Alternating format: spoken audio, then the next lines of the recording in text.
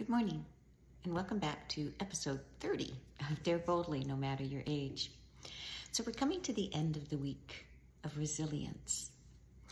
And last night I was thinking about what have I learned this week? Well, one of the things I've really realized or learned is that resilience does need to be fed. And it needs to be fed healthy foods, just like my body needs to be fed healthy foods and exercise.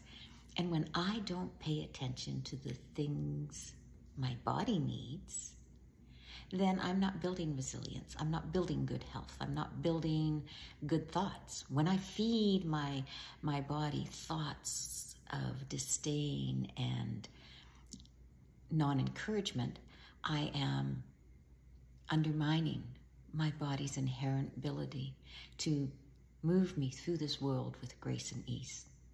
And moving through this world with grace and ease is so much better than struggle and strife. So the thing I've learned most is that I need to be conscious of and pay attention to how and what I do with and for my body.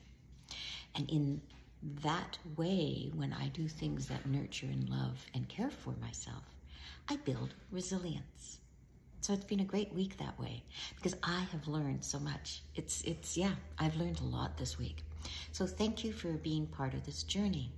Thank you for your comments and shares because your inspiration inspires me. Next week, we're going to tackle a subject that, well, I have a lot of unconscious bias around, and that's dreaming. And do we stop dreaming as we age? Do we have to? Why do some people seem to stop dreaming as they age?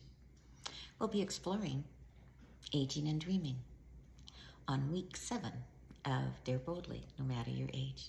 Thanks again for being here, and please do come on over to the blog, dareboldly.com.